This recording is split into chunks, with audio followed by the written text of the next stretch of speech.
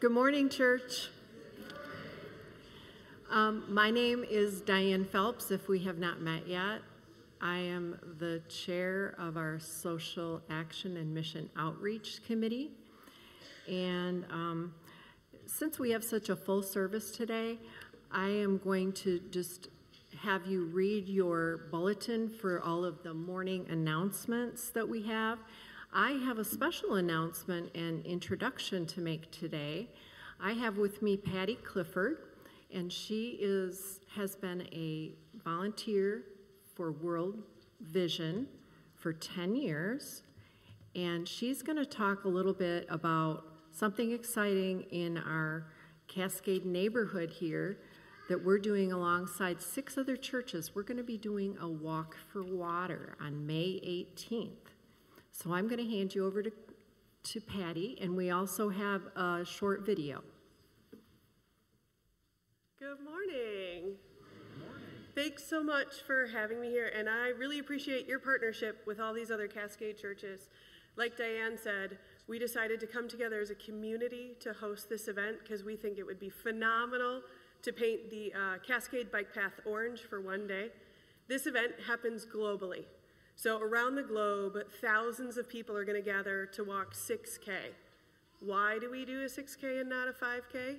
Because it's the average distance that children walk to collect dirty water.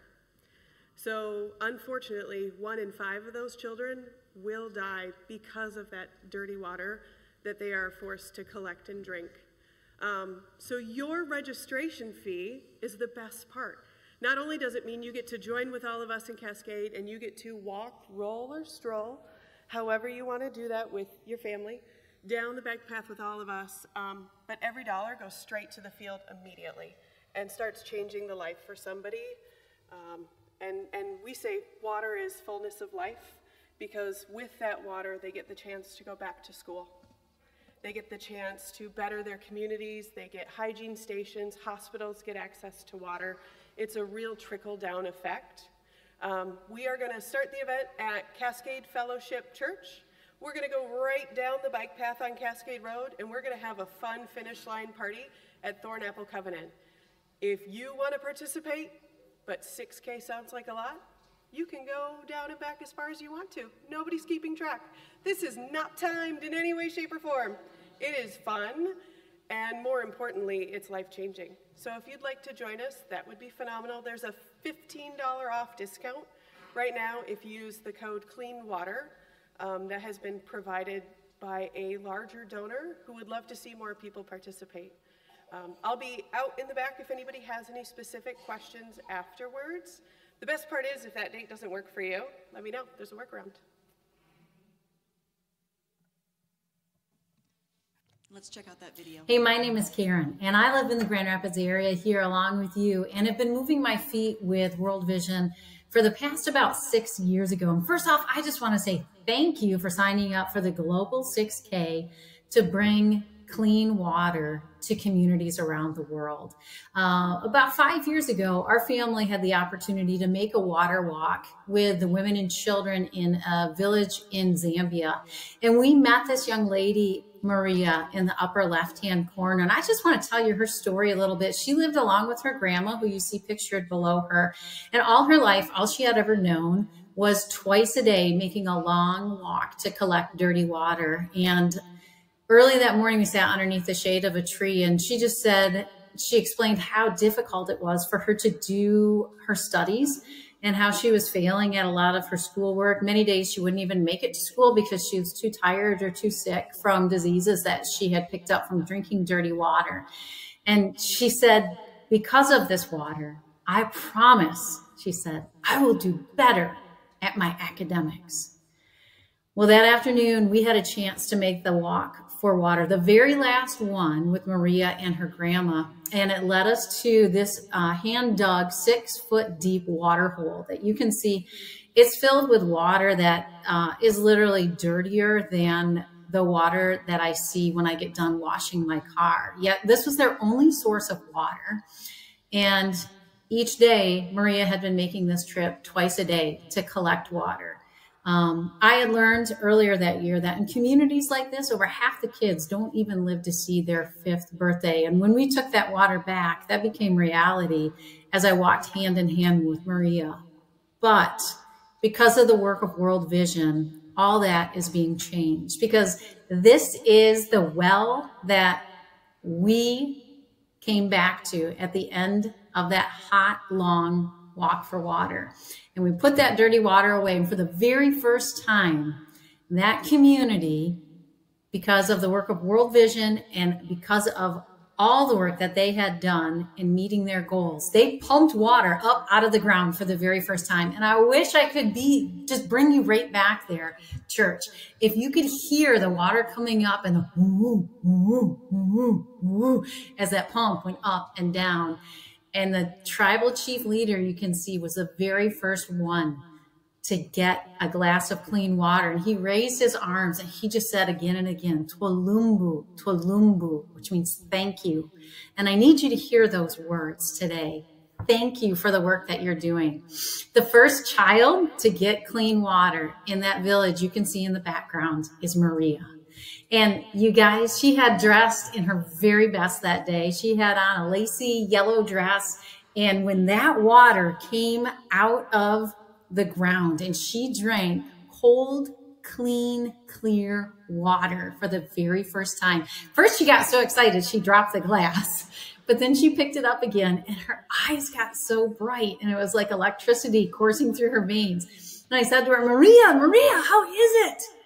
And she kept saying 3 words again and again. She said, it is good. It is good. And church, I believe that what you're doing by putting one foot in front of the other and on loving the poor and oppressed brings a smile to the face of your Father in heaven. And he looks down on you and he says, just like he did when he created the world, he says, it is good. What you're doing is good. You were made to act justly, to love mercy, and to walk humbly with your God. Thank you for what you're doing in the Global 6K. Know that I'm cheering you on, and I can't wait to be out there with you, putting one foot in front of the other. Let's go.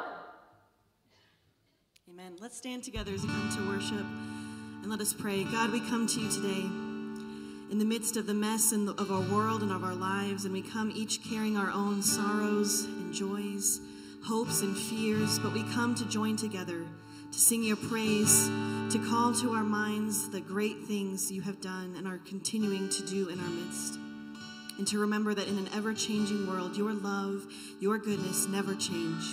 And that is why we sing with joy. That is why we worship, whether we're on the mountaintop or in the deepest valley. So God, fix our eyes on you, our solid rock, our good shepherd, our salvation.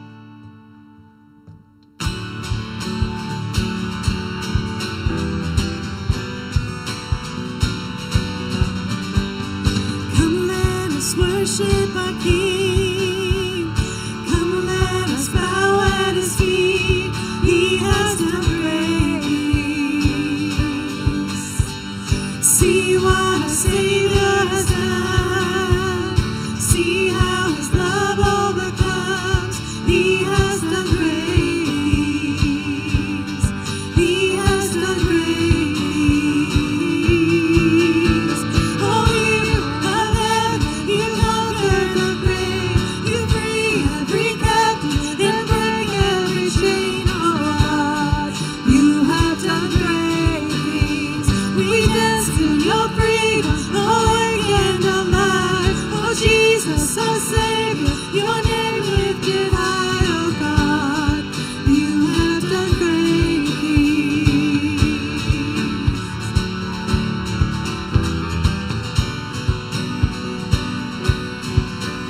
You've been faithful through every storm. You'll be faithful forevermore. You have done great things, and I know you will do it again. For your promise is yes and amen. You will do great things. Yeah, you do great things.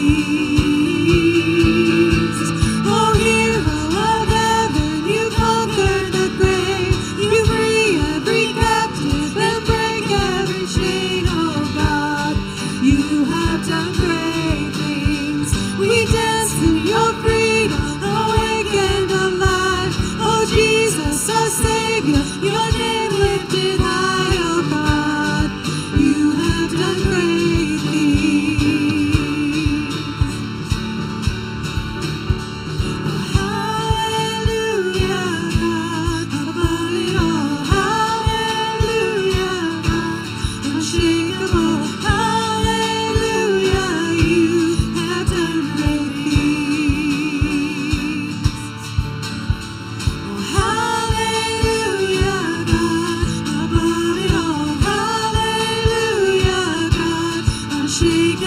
hallelujah.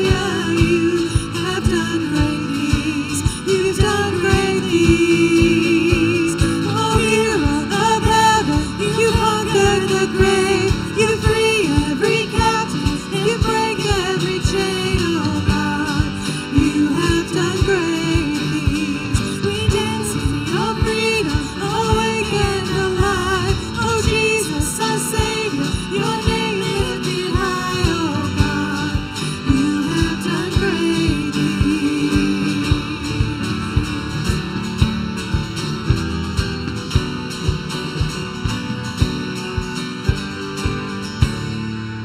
Amen. You may be seated.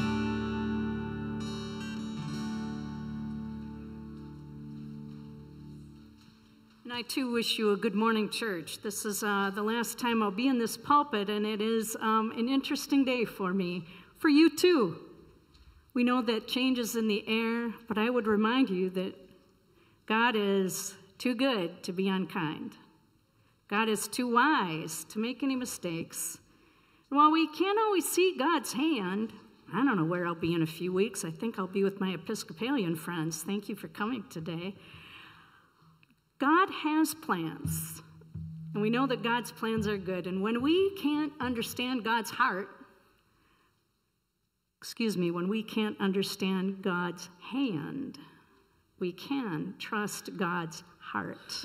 Please, friends, trust the heart of God and the plans that God has for each one of you.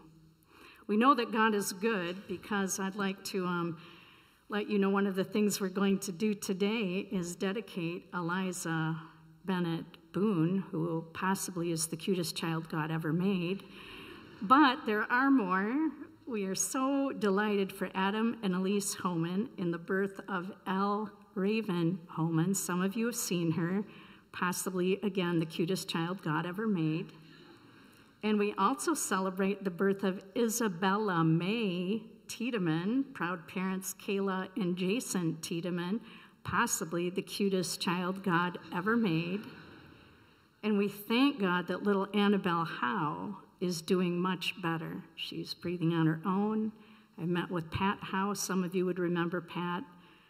Again, one of the cutest children God ever made. Remember how I'd always let you think your kid was my favorite? They still are. So friends, we also grieve with Tim and Jennifer Murtaugh in the death of Jennifer's father. And we grieve with the larger Christian church in the death of Reverend Janet Long, a former regional minister in the Christian Church Disciples of Christ. Are there other prayer health concerns that I might have missed? Well then, friends, let's go together before our Lord. Lord, we do see that you do great things, and your justice is boundless. Your love is everlasting, and your goodness to us, Lord, is far beyond anything we deserve. So today we thank you for life, for new life, for Eliza and Elle and Isabella and Annabelle, and we ask your blessing on these beloved baby girls. Lord, we too come before you with our failures, with our flaws, because we know we have not been the Easter people that we can be. And we ask for your forgiveness, and we ask for strength for the things that we must face. And Lord, for those who are burdened, let them know, Lord, that you carry the load with them. For those who are feeling lonely, let them see they have a family in the family of God. For those who feel like they're in free fall right now, help them to see you alone are our solid ground. For all who are discouraged, let them turn to you, to look to you, to see that your mercies, Lord, are fresh every day. You are ever present, you're always loving, and you always care. And God, for those who are in war-torn areas or people who feel unsafe or who've lost loved ones to illness or violence, for those who don't have the basics, including water, help us, Lord, to put hands and feet to our prayers and do as you would have us do, to be generous as you have been generous to us. We ask for healing for all who are ill and lift before you Leo Rapp, Annabelle Howe, Debbie Jones' sister Stephanie, Mike O'Brien, Andrew Alt, all who are dealing with sickness or cancer or treatments. We ask that you comfort those who mourn and lift to you Jennifer and Tim and the family of Reverend Dr. Janet Long. We pray too, Lord, for Pastor Gail, for our church leaders, for our board, for our staff, for this congregation. We ask, Lord, for guidance as we live in hope for the future that you have for each of us. But now, Lord, it's your time. Help us to set aside the cares of the day, the running thoughts of our minds, so we can focus on you, listen to you, and turn to you. Open our eyes, God, and our hearts to imagine your limitless love as we seek to be a church filled with disciples of Christ, people who work for wholeness in a fragmented world. Now we unite our voices as one people, your people, praying the prayer Jesus taught us, saying, Our Father, who art in heaven, hallowed be thy name. Thy kingdom come, thy will be done, on earth as it is in heaven. Give us this day our daily bread, and forgive us of our debts as we forgive our debtors. And lead us not into temptation, but deliver us from evil. For thine is the kingdom, and the power, and the glory forever. Amen.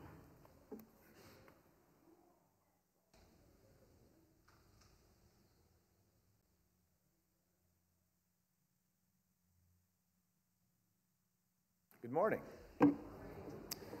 My name is Ethan Anderson, and I am serving as your offering elder today. This you might want to note it. This is probably going to be the shortest meditation that you get from me, because you're going to be hearing a lot from me here in a little bit. The verse I was focusing on was Luke 10:27, and it reads, "And he answered, You shall love the Lord your God with all your heart, with all your soul, and with all your strength, with all your mind, and your neighbor as yourself." Today, I'm thinking about how thankful I am for all of you and the passion that you have. The fact that you care so much about this church, that you care so much about our church family, that you care so much about our faith and what goes on here. To me, that's wonderful, because you can only care for so much. Your stress budget's only so big, right? And the fact that you all allocate to us that care and consideration and that passion, I find absolutely uplifting. And the love that you show for each other, for your neighbors, our desire to be able to be one church, the unity and the teamwork that I see on a regular basis, I'm incredibly thankful for that. And so thank you. Let's pray. Dear Lord, thank you for these people. Thank you for being with them. Thank you for being in their hearts, for motivating them, for letting them realize just how many important tools they have, their time, their talent, their treasures, and the dedication they have to this church and to you, and putting those to work. I can't think of another place that I'd want to be on a Sunday morning. In your name we pray. Amen.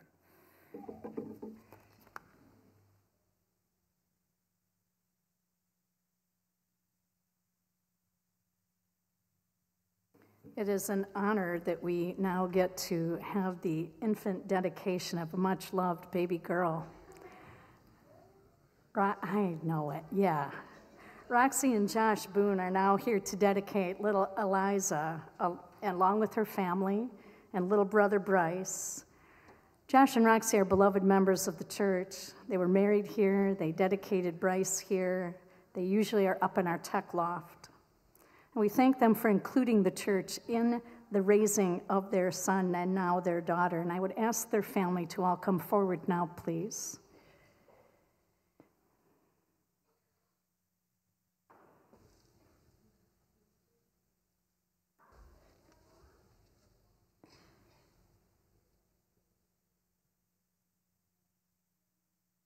You've heard me talk about these words before, how in the Old Testament, Hannah brought her son Samuel to the tabernacle to be dedicated to the Lord. And certainly in the New Testament, shortly after he was born, Jesus was brought by Mary and Joseph to be dedicated at the temple as an infant. Even the Son of God himself was dedicated. And today we have Josh and Roxy here desiring to do the same thing, to dedicate their treasured daughter, Eliza Bennett Boone, to be dedicated before Jesus Christ. This is such a blessing. She is beautiful. She is amazing. She is surrounded by a loving family, by a wonderful big brother, by grandparents, by aunties. We as a church family join in this act because this is a covenant. It's a promise, not unlike the promise that Josh and Roxy made about that same spot when they got married. It's a promise that with all of her loved ones, Eliza's going to know the Lord Jesus Christ. It's a promise with you too, church family, that you support the programs for the children of this church, that you support young families like Roxy and Josh, and that we all do our part to make sure that every child who enters our doors is given the opportunity to love God, serve Jesus Christ, and be led by the Spirit. You know already, children are special to Jesus Christ. Remember how he said to the disciples, "Let the little children come to me. Forbid them not, for of such is the kingdom of heaven." And just having Eliza and Bryce here and your children here making the sounds children make, that's some of the best music before God. Eliza certainly reminds us of the innocence and the purity and the wonder of childhood. And Josh and Roxy, your daughters of beauty. We love her with you already. And I hope that this sanctuary will always be a special place for her. And her presence reminds us of everything that is good and right in God's world. So Josh and Roxy, you've done this before. I'm going to ask you some questions, and then I will ask your family and the church some questions. A good response would be either we do or with the help of God we do. Whatever comes out will be just right.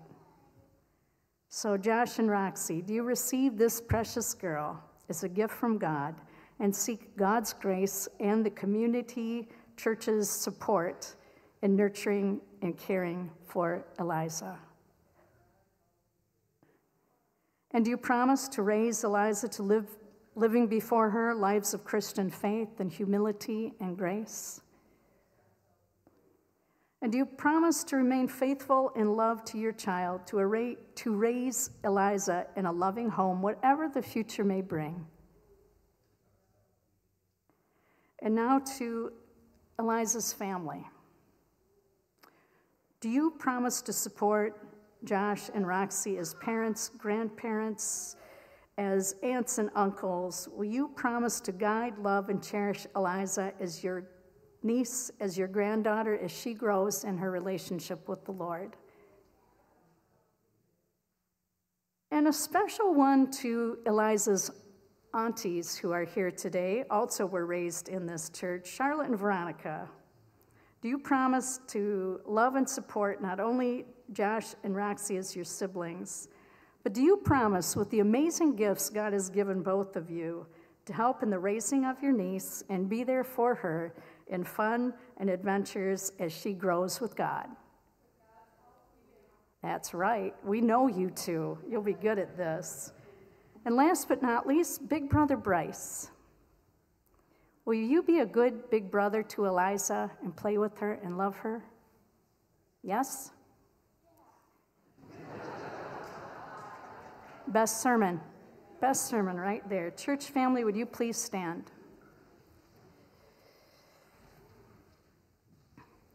I ask you, as you stand before our Lord and God, will you provide for this precious girl the opportunities to learn about Jesus Christ, to help her grow in her love and commitment to the Lord, that she might find Jesus Christ to be her personal Savior?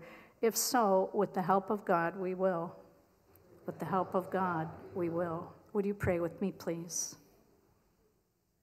God, you've shown us through your Son that whoever receives a little child in his name receives Christ himself. And this morning, we are so grateful that we get to be here with Eliza. As she grows physically, may she also grow spiritually.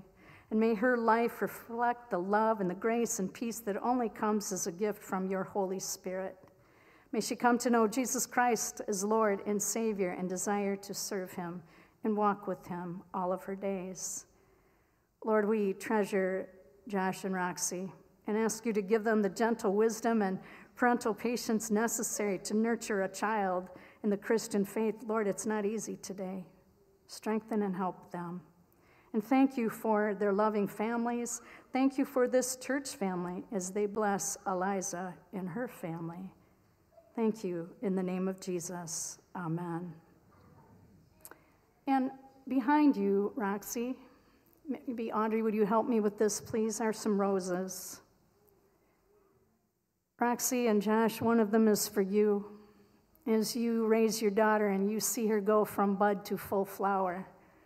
Audrey, I'd like you to keep one because there's a special role as a grandmother. Veronica and Charlotte, I'd like each of you to take one because an auntie can have such a role in the life of a child.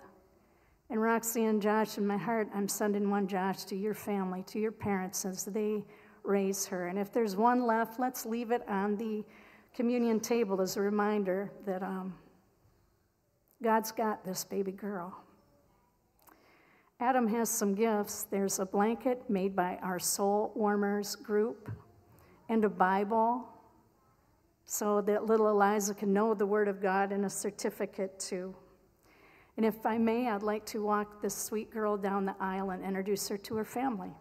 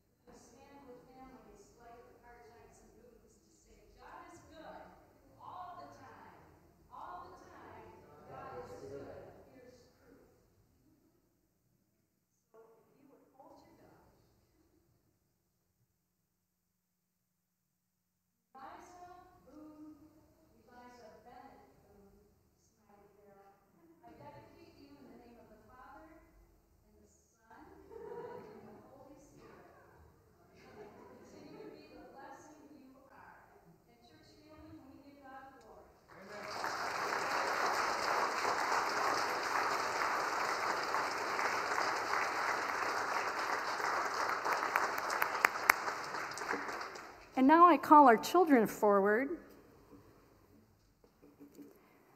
And Mr. Adam's going to help me with this children's moment, but I need our kids down here right away because Adam's got a bag that I want you to see. But as he holds this up, sometimes it can be hard to believe in something if you can't see it. Sometimes it's hard to understand something unless you can actually touch it.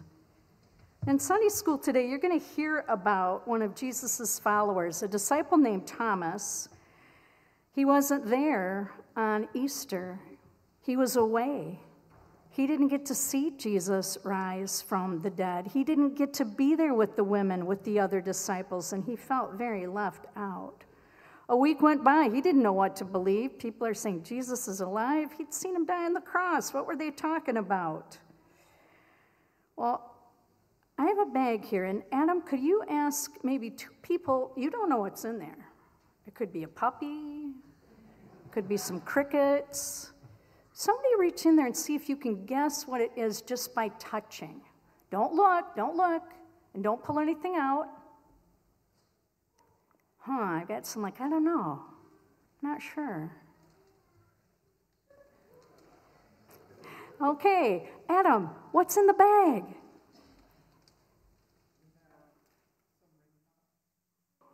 There's candy. There's stuffed animals. Now you can see. Now you can believe. Some of you got to touch that. Well, today in Sunday school, you're going to hear about how Thomas got to see Jesus and touch Jesus. And Jesus let that happen so Thomas would believe, that he would stop doubting and believe. So we have Mr. Dan and Miss Christine who are going to take you up to Sunday school. You can spend your sunshine dollars if you haven't. But before you go, could we do a prayer, and would you repeat after me? Let's bow our heads, show God reverence. Repeating after me, dear God, thank you for being with us. Help us to trust you, even in times of doubt. We love you, God. Amen.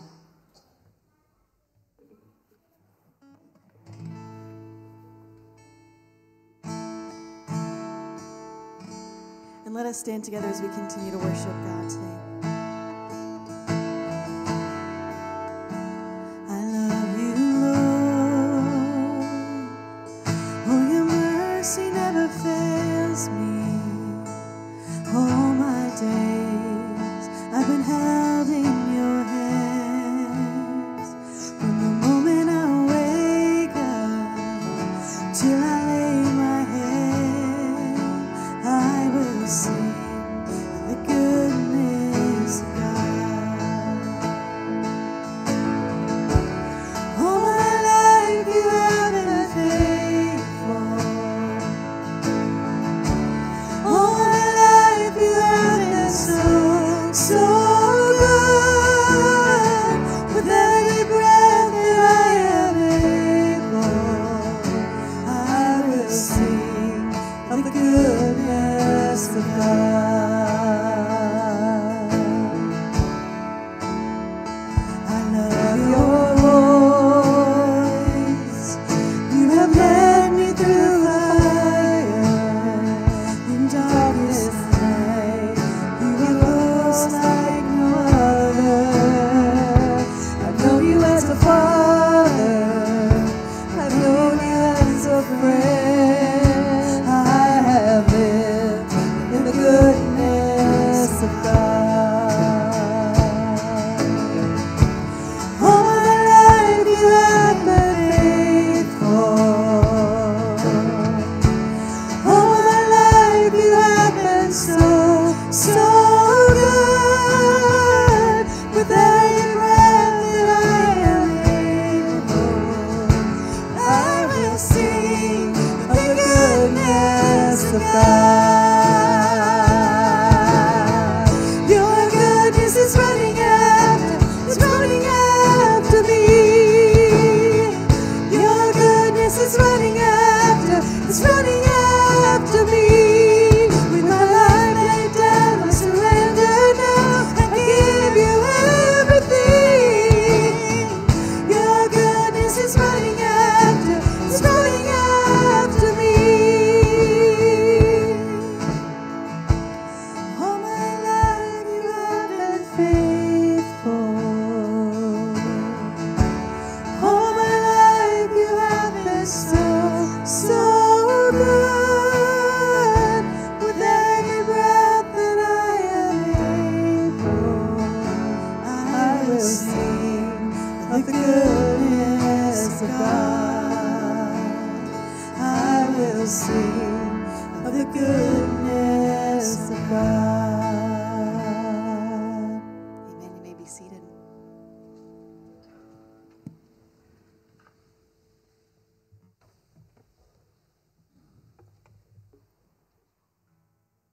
Never had a day quite like this.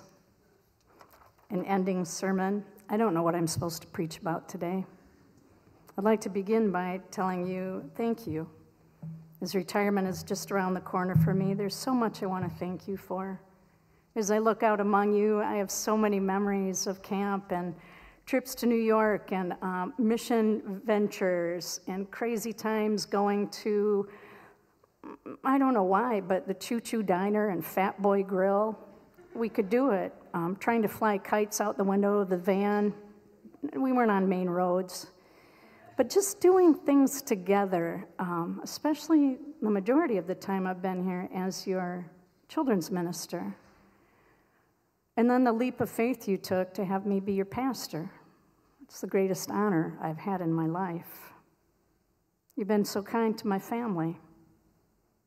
You've been with Mike and I in our darkest hours. It was days of infertility, Mike's cancer, deaths in my family. I treasure you, and I will always hold this church in my heart. But today I want to do what I've always done when I've stood in this pulpit, and that is tell you about the goodness and the grace of God. This Sunday we're looking at the continuation of the Easter story, remembering that Jesus appeared to his followers not only on Easter morning, but later that day, again the next week, and more times after that. He appeared to women, he appeared to travelers on the road to Emmaus, he appeared to 10 of the disciples, scaring them so much that they thought he was a ghost. And then at the end of John's resurrection account, we hear about Thomas. And thanks to Thomas, we have some deeper insights into that goodness and grace of Jesus. Thanks to Thomas, I think we can grow in peace, in faith, in hope, and in resilience. Now, when you hear Thomas, I would guess you think doubting Thomas. There's more to him than doubt. Scripture tells us he was called Thomas Didymus, which means twin, indicating he had a twin brother or sister. Thomas was present at the raising of Lazarus, which Pastor Gail preached about last week. Thomas urged the other disciples to go with him, to go with Jesus. Go with him that we might die with him, Thomas said. He knew the danger of following Jesus, and he was a man who was not afraid to ask questions. When Jesus explained in John 14 that he was going ahead to prepare a place for everyone, Thomas was the one who said, Lord, we don't know where you're going, so how can we know the way? But we don't remember Thomas so much for those questions. We remember he doubted the resurrection. He doubted the witness of the other disciples. Well, our scripture today considers doubt, doubting, not believing, being a little skeptical. How about you? Do you have doubts? Do you question what might seem too good to be true? Doubt comes up in life. There are those times where you feel uncertain, you feel unsure. And doubting is not always a bad thing. Having doubts might hold you back from making a poor choice or a wrong decision. Doubts can keep you out of trouble. It might help you redirect your path. Rather than scorn Thomas for doubting, let's look at why he questioned the resurrection.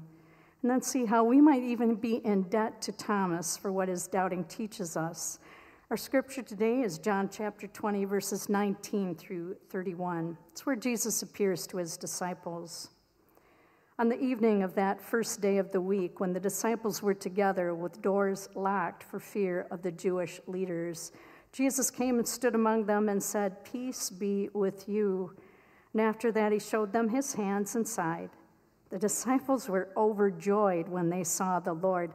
Again, Jesus said, "Peace be with you. As the Father has sent me, I am sending you." And with that, he breathed on them and said, "Receive the Holy Spirit. If you forgive anyone's sins, their sins are forgiven. If you do not forgive them, they are not forgiven." Now, Thomas, also known as Didymus, one of the 12, was not with the disciples when Jesus came. So the other disciples told him, "We have seen the Lord." But he said to them, "Unless I see the nail marks in his hands, and put my finger where the nails were, and put my hand into his side, I will not believe." A week later, his disciples were in the house again, and Thomas was with them. Though the doors were locked, Jesus came and stood among them, and he said, "Peace be with you." Then he said to Thomas, "Put your finger here. See my hands? Reach out your hand and put it into my side. Stop doubting and believe. Thomas said to him, my Lord and my God. Then Jesus told them, because you've seen me, you've believed. Blessed are those who have not seen and yet have believed. Jesus performed many other signs in the presence of his disciples, which are not recorded in this book, but these are written that you may believe that Jesus is the Messiah, the Son of God, and that by believing you may have life in his name. So Thomas, you've probably seen this famous Caravaggio painting, Jesus allowing Thomas to reach out and his hand and examine the wound in Christ's side. Thomas had made that really detailed, long statement of what it would take for him to believe, and Jesus gave him the opportunity to examine the nail holes and the wound that was in his side from the spear. It's an extraordinary, bold claim that Thomas asks. He really wants proof. He needs to see and touch to believe. And graciously, Jesus allowed this. He allowed this prodding of his body so Thomas would stop doubting and believe. In Savannah Guthrie's book, Mostly What God Does, she points out that in the face of doubt and fear, Jesus says, in effect, come closer. He doesn't recoil from our doubts or our questions. He doesn't take offense. To him, our skepticism and questioning are opportunities for deeper connection. Jesus says, come closer. So he says to Thomas, in effect, come closer. But like Thomas, we have doubts. Everybody else had seen Jesus. They saw him eating fish, breaking bread, walking around, being among them, assuring them he wasn't a ghost, but not Thomas. Thomas was left out. You know that feeling of being left out. I would guess that you do. Maybe you didn't get the invitation to an event that everybody else did. Maybe everybody else had a common experience or a shared memory or an inside joke and you're not part of it. Maybe you feel like you're not in the know. You feel unsure. You feel excluded.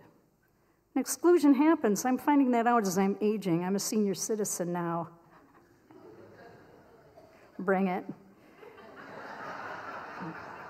Exclusion happens due to age, to gender, to nationality, race, or beliefs. Being excluded can build resentment, walls of division, and it can be a lonely place. That's why Jesus is so transparent here with Thomas. Everybody else had seen, but not Thomas. We don't know where he was on Easter. I'd like to think maybe he was looking for his twin, saying, there's trouble for Jesus. Maybe they were identical twins, and maybe he had to just lay low. But when he heard about the resurrection, that he had missed this appearance of Jesus, it was too much. I gotta say, too, the disciples had been through a horrifically bad time. There was gossip. Imaginations might have been running wild. The trauma of the death of Jesus certainly had to produce some post-traumatic stress. So Thomas had reason to doubt. But thanks to Jesus, that's not the end of Thomas's story. 3 times in this passage, Jesus says, peace be with you. And he gave the disciples and he gives us peace. His peace, knowing that when we're hurting or confused or mourning, we need that peace that passes understanding. And not only did Jesus give peace, but he breathed his Spirit. This is like a prelude to Pentecost. The Holy Spirit comes to the disciples on Easter as well as on Pentecost when it came in wind and fire. Jesus is bringing peace. Peace, knowing that the disciples had sinned against him. Peace, knowing that there had been doubt. Peace, so they could believe. Thanks to Jesus, you and I get a much-needed assurance of peace and of forgiveness. And thanks to doubting Thomas, I think the doubts we might have get put into words. Thomas wondered, is Jesus really alive? I've had some of your children ask me that as I've been your Sunday school leader these last few months. They think he didn't really die. because it's a pretty hard concept. They're smart kids. How could someone who died on a cross and be buried be alive again? And it is a bit curious that Thomas questioned this because, as Gail informed you last week, Thomas was there when Jesus raised Lazarus. Jesus brought others back to life. Could he do that for himself? So Thomas doubts, and Jesus answers you and me and Thomas with, yes, I am here. I am alive. Put your finger here if you need to. See my hands? Reach out your hand and put it into my side. Stop doubting and believe, because the opposite of doubt is faith, my friends. And faith is believing even when you can't see. I wonder, did Thomas actually touch the wounds? The Bible does not say. But Thomas says it all. He says, my Lord, my God. That is faith. That is belief. That's the end of doubt. Jesus made sacred space for Thomas to see the truth, to regain his broken faith. And he does that for us in our questions, in our times of broken or bruised faith, in those moments where we just need a touch of Jesus. He's there. He's here. And I would encourage you to bring him your questions, bring him your doubts. Let him come to you and heal what's broken in you. I'd want to note just super quick here that 2 times in the scripture it's mentioned the doors were locked because of fear. Jesus entered anyway. Locks can't hold him back. Doors can't keep him out. Death itself could not hold him. I'm grateful John gave us that detail twice. Nothing can keep you from the love of Jesus, including yourself. He's got the answer to your fears, to your doubts, to your questions. Our beloved Bob Van Streen would say to you right now, keep the faith. And thanks to this short passage, friends, we have hope. Jesus told Thomas, because you've seen me, you've believed, but blessed are those who have not seen and yet believe. Jesus is talking about you because you're here today. You haven't seen him with your own eyes, or if you have, I'd sure love to know about it. You're here because you haven't seen, and that is hope. Hope is described as the confident expectation for the future based on the character and the plan of God. Let me say that again. Hope is the confident expectation for the future based on the character of God and on the plan of God. How many times have you heard me say God has a plan and God's plans are always good? It's sure hard to see that some days, but that's the truth that I stand on, and that's where I place my hope. You can hold on to hope because God has plans for you for this very moment, for this week, for the year ahead, and for your eternity. I've got hope for this church. You have an excellent board, a committed and talented staff that I'm going to miss. You're a congregation. Ethan, you and I were on the same vibe today. You are kind, you are generous, you are faithful people. You've been through a lot. You survived a pandemic. You've gone through the highs and lows of being a congregation because you're a family. And you're beloved by God. I would remind you that we are to be a movement of wholeness in a fragmented world. That you can visualize, I hope, the limitless love of God, what it can do, and then act on it. You're invited to do a water walk. That you know that unity is our polar star. We don't do church alone, but together. So I have hope for the bright future God has. And I'm holding on a confident expectation of what is ahead based on the character of the God I know and how I have seen God's plans unfold. And I know every one of you is going through or has gone through or will go through difficult days, times of doubt and challenge. That's going to call for resilience. Resilience is the ability to adapt well when difficulties arrive. Think of the challenges the disciples faced. They couldn't go back to being fishermen, tax collectors, or zealots. They had to be resilient. So Jesus, at the end of this passage, packs in more signs and wonders that aren't all recorded, but the disciples knew them, so they could go on with resilience, because Jesus is going to lead them and ascend to heaven in 40 days. The Romans and Pharisees are still problematic. They had a church to begin. They had to change everything to build the kingdom of God, and they did, because Jesus got them ready, and Jesus gave them resilience.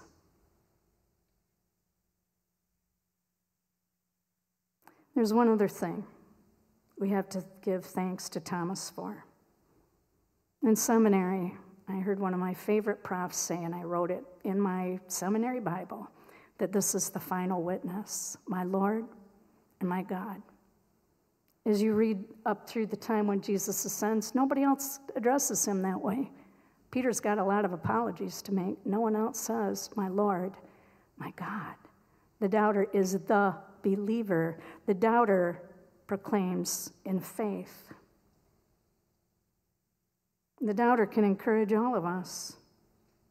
Thanks to Thomas, we have yet again this witness as to who Jesus says he is. And I can think of no better parting words to you, beloved church, than Thomas's, my Lord, my God. And friends, I pray that you find peace, hold on to hope, be resilient, and keep the faith in Jesus the Christ, the Messiah, the Son of the living God. Amen and amen.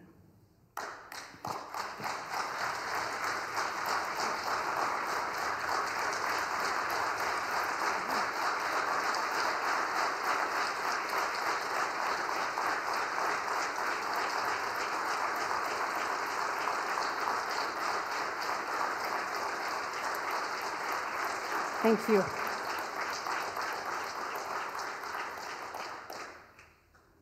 In my failures and in my flaws, I hope you know it is always, always, and forever will be for him. Jesus extends his hand to you, that nail-scarred hand, and invites you to his table.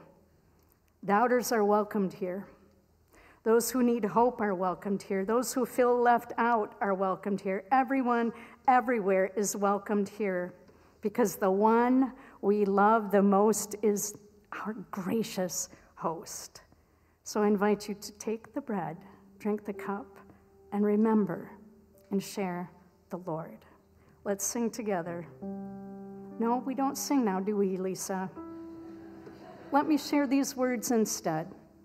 Ethan, I'm going to give the words of institution, and then if you will pray. For I received from the Lord what I also delivered to you, that the Lord Jesus, on the night he was betrayed, took bread, and when he'd given thanks, he broke it, saying, "Here's my body. It's broken for you. Do this and remember me." In the same way, he also took the cup after supper, saying, "This cup is the new covenant in my blood. Do this as often as you drink it in remembrance of me. For as often as you eat this bread and drink this cup, you proclaim the Lord's death until he comes again." And friends, he is. He is coming again. So all who believe Jesus is the Christ, the Son of the living God, are invited to this table.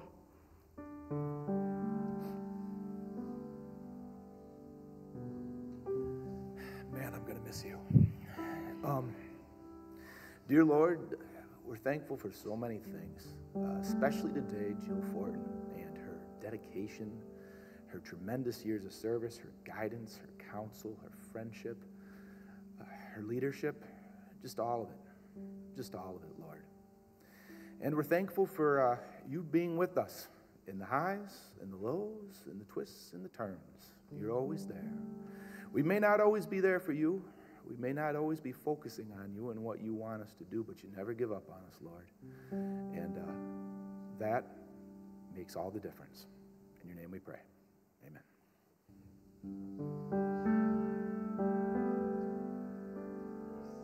For those of you who are visiting us today, You are welcome to come to the table. Open communion, and you are loved.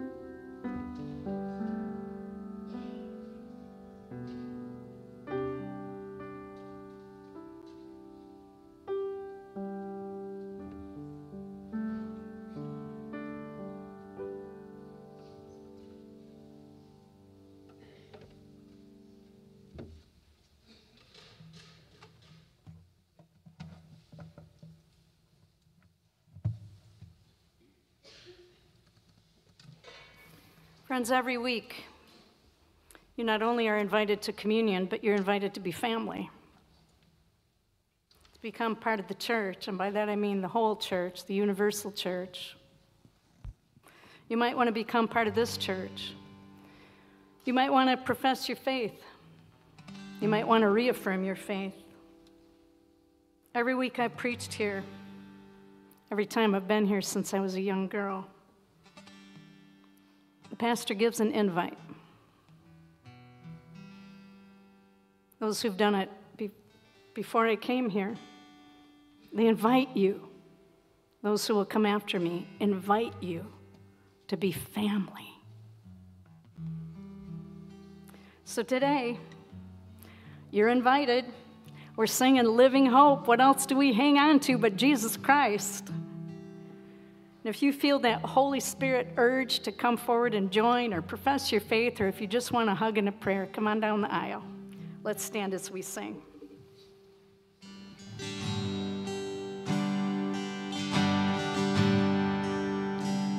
How great the chasm that lay between us, how high the mountain I could not climb. In desperation, I turned to heaven, I spoke your name into the night, and through the darkness, your loving kindness tore through the shadows of my soul. The work is finished, the end is written. Jesus Christ, my living hope. Who could imagine so great a mercy? What heart could fathom such boundless grace? The God of ages stepped down from glory to wear my sin and bear my shame. The cross has spoken, I am forgiven. The King of Kings calls me his own. And therefore, Savior, I yours forever. Jesus Christ, my living hope. Hallelujah, praise the one who set me free. Hallelujah, death has lost its grip on me. You have broken every chain. There's salvation in your name, Jesus Christ, my living hope. Then came the morning that sealed the promise. Your very body began to breathe out of the silence. The roaring lion declared the grave has no claim on me. Jesus, yours is the victory. Hallelujah, praise the one who set me free. Hallelujah, death has lost its grip on me. You have broken every chain. There's salvation in your name, Jesus Christ, my living hope. Hallelujah, praise the one who set me free. Hallelujah, death has lost its grip on me. You have broken every chain. There's salvation in your name, Jesus Christ, my living hope. Jesus Christ, my living hope. Oh God, you are my living hope.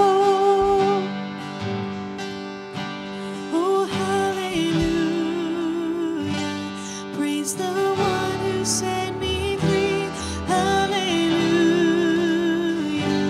Death has lost its grip on me.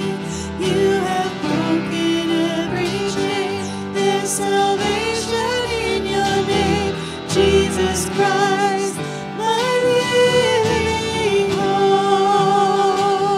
Jesus Christ, my living hope. Oh God, you are my living hope.